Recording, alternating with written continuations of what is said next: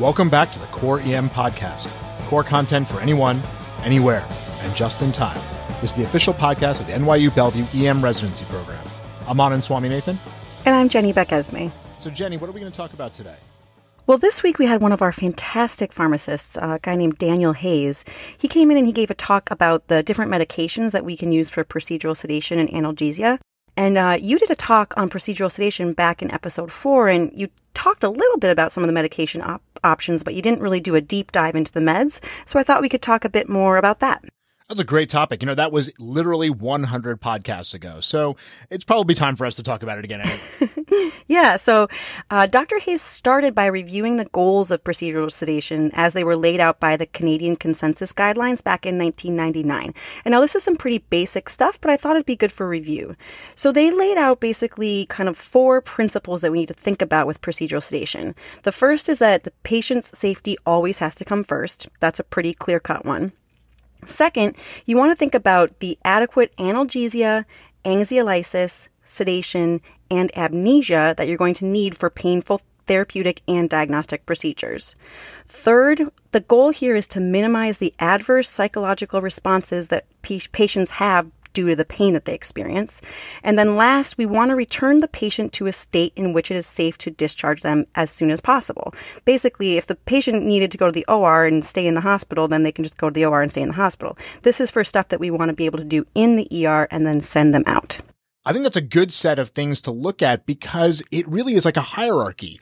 Patient safety has to come first, then everything else is going to be secondary to that, but it gives us a little bit of some rules of the road to go by. There's a lot of procedures that we sedate patients for, and I say that we do a procedural sedation at least once a shift. I did a couple yesterday, a couple on the shift the week before that. So I think this is pretty much something that we need to have extremely good control over. The common ones are things like fractures or dislocations that need reductions, cardioversion, burn debridement, and then there's a bevy of pediatric procedures that come across our plate.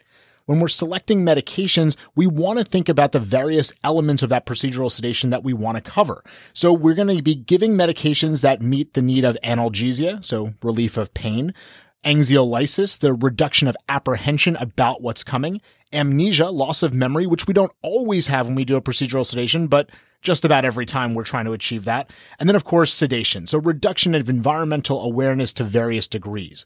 The first step is to decide which combination of these things you need to provide the patient in order to do the procedure that you're going to perform. So let's start talking about some of the medications.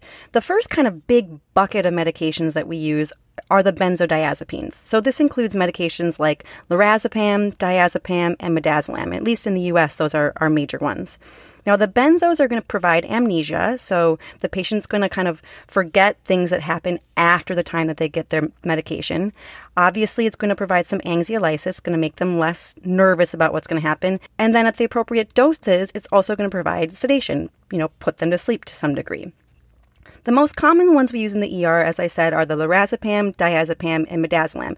And they all are going to have different durations of action, and it's going to depend on the routes of administration that you use them for. Now, there's a really great table that one of our residents put together on the Core EM site, and we can put a link to that in the show notes that helps you kind of review all these different benzos. Of these, midazolam is going to be the fastest on and the fastest off. So it's often our go-to benzo for sedation in the emergency department. Here, the adult dosing is 2 to 5 milligrams IV. And when given IV, it goes to work within 1 to 3 minutes and lasts for about 30 to 80 minutes. The important thing to remember with all of the benzos is that they can be given IV. When given IV, they have a pretty quick onset of action. And of course, they also cause respiratory depression. So depending on the dose you give, you may get more or less respiratory depression. You have to take that into account. The next big category of meds that we're going to use are opiates. These provide analgesia, but no sedation or amnesia. Morphine and fentanyl are the most commonly used, and they have a number of places that also have things like remifentanil, which is ultra short acting. These can be given pre-procedurally for analgesia, or you can give them intra-procedure. I personally prefer to give them pre-procedure, and I don't need usually to give a lot more intra-procedure. Now, I like fentanyl here because of the short time of onset and the short-acting nature of it.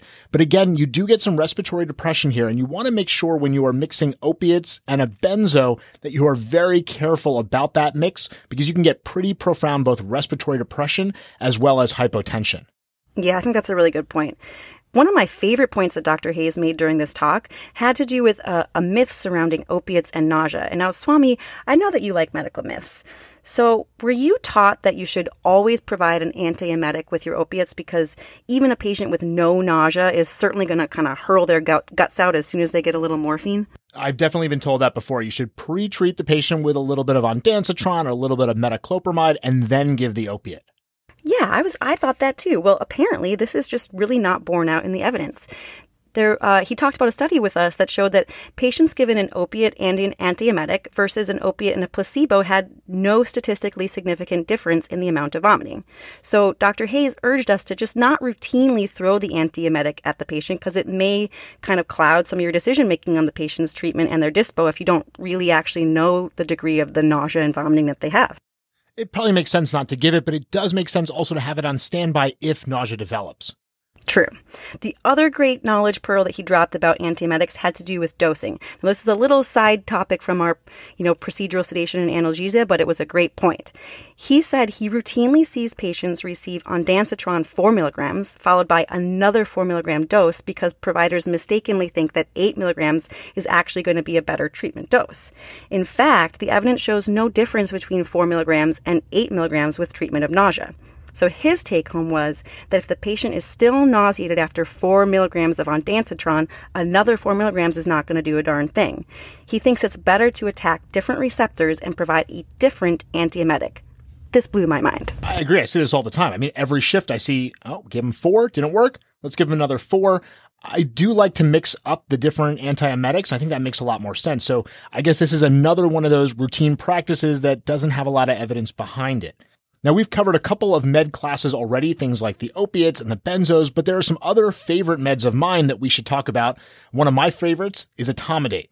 Now, etomidate's a great medication for RSI. We know it well, but it's great for procedural sedation as well. It provides good sedation and amnesia, but no analgesia. The onset is in about 30 to 45 seconds. It lasts for about 5 to 8 minutes, and it's ideal for short procedures. This is my favorite drug to use for things like cardioversion. I don't tend to use it for orthopedic procedures, even if it's a short one, because you can get myoclonus as a side effect. The dose here is typically 0.1 mg per kg, but you can repeat that dose. Although, Jenny, I'll tell you, I've never had to repeat the dose. 0.1 mg per kg reliably sedates the patient. Yeah, agreed. The next big favorite for a lot of people is ketamine. Now, this is a dissociative anesthetic, so it provides both sedation and analgesia. That's great. It's used a lot in pediatrics. We see it in our PEDS-ER all the time. Now, the dose for this is going to differ by the route of administration. For IM, it's 3 to 5 mg per kg, and for IV, it's 1 to 1.5 mg per kg. You can also use this medication at lower doses and just provide analgesia. And this is great and kind of an emerging use of this medication to avoid using opiates quite so much in the ER. The analgesia dose is 0.1 to 0.3 mg per kg. Some things that you're going to want to think about here. Now, the side effects can include an increase in airway secretion, so you need to be prepared for that. Patients may have an emergence reaction. That's where they have kind of this bad psychological reaction as the ketamine's wearing off. The idea here is that they may or they may not have that. And there's really no need to pre-treat with a benzodiazepine. If the emergence reaction happens, if the patient's really getting anxious or agitated, then you can treat with a traditional benzo if you need to. And then the last and probably most scary side effect that people think about with ketamine is the laryngospasm. Swami, have you ever seen this? So I've never seen the laryngospasm, but we talk a lot about it and how to combat it, which is probably the right thing to do. The more we talk about it, the less we'll have to see it. But when it does come, we'll be ready for it. The typical things that people talk about is you can BVM through it. That's one option. The other one that I have heard and talked about quite a bit is putting pressure on the laryngospasm notch, which is basically posterior to the mandible up near the ear. And pushing on this may help, or it may simply be that the ketamine wears off while you're doing that. Either way, it helps to reposition the airway, which may either open the vocal cord so that laryngospasm goes away, or it provides enough of an airway change that there's enough air getting down that the patient doesn't have any desaturations. If that laryngospasm is prolonged, a paralytic would be your friend here, so you can paralyze them, pass the tube, and then wait for everything to wear off and then extubate them. But I've never heard of that done. I've never heard anyone had to get to that point. The other things that we have to be wary with ketamine, if you push it too fast, it's more likely to result in apnea, especially in older patients. There's a great link that we dropped to Ruben Strayer's fantastic blog post on everything about ketamine with the dosing and the effects that you should definitely check out if this is an agent you're interested in. Now, finally, let's talk about propofol. This is a fast onset sedative that most people working in the emergency departments are probably pretty familiar with. Dosing here is 0.5 to 1 mg per kg, and it can be repeated as needed. So it's really good to start kind of low and increase boluses as needed. It's important to remember that this can't be used in a patient with an egg allergy, so make sure to check about patients' allergies before choosing your medication. And also be aware that you can see up to a 40% decrease in the blood pressure of the patient when you give this. So be prepared for that. Maybe not the best choice in a patient who's already got a soft blood pressure. Make sure you've got some good working lines and some IV fluids ready. Lastly, it provides no analgesia at all. This is just going to be a sedative for the patient, so be sure to consider whether you need to treat their pain as well. And then also be aware that it can actually hurt as it infuses. That can be painful for the patient in their arm as it's infusing. Especially, you probably want to think about that in kids.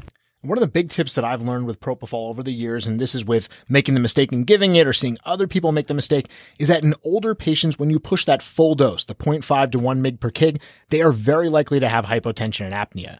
So the apnea is the one that I really want to avoid. And instead, what I do is I calculate my total dose, but then I titrate in 20 milligrams at a time until I get sedation. The key with that approach is remember that propofol has a very short half-life, so you don't want to wait a minute and then give your next dose. You're going to want to stack these doses every 15 to 20 seconds apart. The interesting thing is that you find some patients, they get 20 or 30 milligrams and they are down. That's all they need in spite of whatever dose you calculated. They just need a little whiff of propofol and they are out. Yeah, I love that when that happens. You're like, I've got this whole extra syringe. Now you're out. It's done. The other thing that I mentioned briefly there was that the propofol can hurt as it's infusing in the IV. And so Dr. Hayes, the pharmacist, said that often he's asked by people if he can mix the propofol with lidocaine so that it's less painful as it's infusing. But his idea there is that all that really does is ultimately changes the concentration of the propofol in a way that can be dangerous and lead to dosing errors. So he doesn't recommend that. His thought on this was, and it's shown actually a lot in the anesthesia literature, is that if you apply a tourniquet proximal to the IV and then about a minute or two before infusing the propofol, you can infuse either lidocaine, 0.5 mg per kg, or for adults, fentanyl, 100 to 150 micrograms. Leave that in there with the tourniquet on, and then about a minute later, take the tourniquet off and give your propofol. That can help a lot with this pain as the propofol is going in.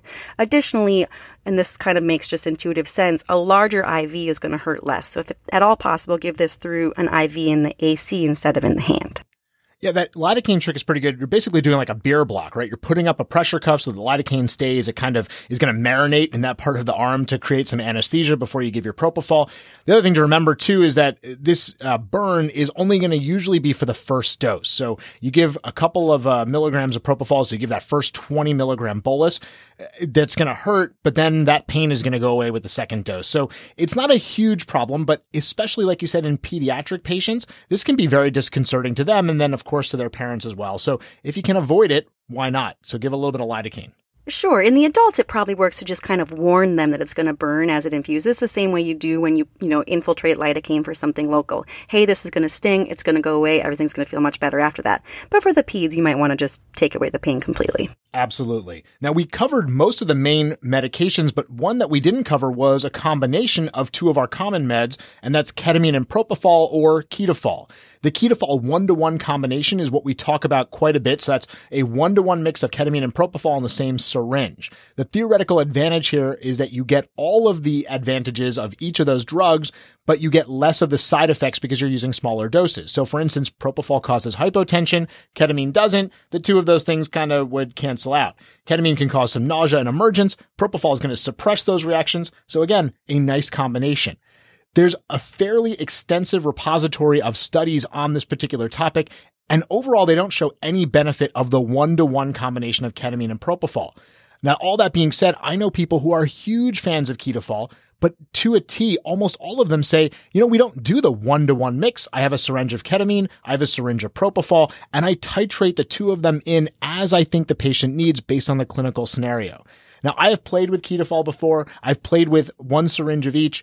I don't find a huge advantage of that mix over just ketamine alone or propofol and fentanyl. So it's not something that I embrace, but it is something that if you're a resident, if you're a trainee, something to get some experience with. So find the person in your department who likes ketofol and use it and find out whether it works for you or not. Yeah, that's kind of great advice for residency in general. Try and learn how to do a little bit of everything so that when you go out on your own, you have the biggest possible toolbox. Absolutely. So, Swami, in lieu of our kind of standard take-home points that we do, I thought maybe I could ask you a few specific scenarios and see what your preferred agents would be. Sound okay? Yeah, let's do it. Okay, so some kind of orthopedic reduction, like a really stubborn shoulder dislocation or one of those big hip dislocations. I would probably go with propofol and fentanyl or propofol and morphine. We used to use a lot of midazolam and fentanyl for this indication, but I'll tell you that combination of midazolam and fentanyl was a recipe for respiratory depression. It was absolutely 100% of those patients were going to get some respiratory depression, sometimes pretty severe. Ketamine would also be a pretty fine choice here too. Do you think that patients end up with a little bit more muscle relaxation with the propofol? I've heard the orthopedics guys think that before. As opposed to the ketamine, probably you do get a little bit more muscle relaxation, but I've done plenty of hips with propofol. I've done plenty of hips with midazolam fentanyl. I've done a couple with ketamine. I haven't had any issue with any of those. Great. Okay, how about cardioversion for like a rapid AFib? Well, I told you mine on this one, and you've done this with me. Etomidate and fentanyl is my go-to here. It's a short-acting combination of agents. It's a very reliable onset. It goes away fast. It is perfect for a short procedure. Great. And then how about like a pediatric lac repair? Let's make it complicated and put it on their face. Well, you said pediatric, so I'm going ketamine. Ketamine's always going to be my choice here. You know, the old approach was Brutane. We would just put the patient in a papoose and we'd just be like, sit still. Hey, kid, sit still. Why aren't you sitting still, kid? And, you know, the more you yell, the more they'll sit still. It's like pushing an elevator button. The more times you push it, the more likely that elevator will come. Ketamine's a great drug here. You can do it IM. There's no need to get an IV. I know some people do intranasal. That would be fine too. It's not something that I use routinely, but I love ketamine for this indication. Ketamine also a great drug for abscess drainages, whether that be in kids or adults. Excellent. Now, of course, remember, patient safety always comes first. So whenever performing a sedation, be fully prepared to take the airway if needed. And when choosing your agents, think about which combinations of analgesia, anxiolysis, amnesia, and sedation that you should be providing. Well, that's all for the Core EM podcast this week. Come on over and check out the site at coreem.net. We've got a ton of great core content emergency medicine. We'll have a core post up on Wednesday and a journal update up on Thursday. Don't forget to check out our Facebook page, follow us on Google+, and on Twitter where our handle is @core_EM. Thanks, and see you all next week.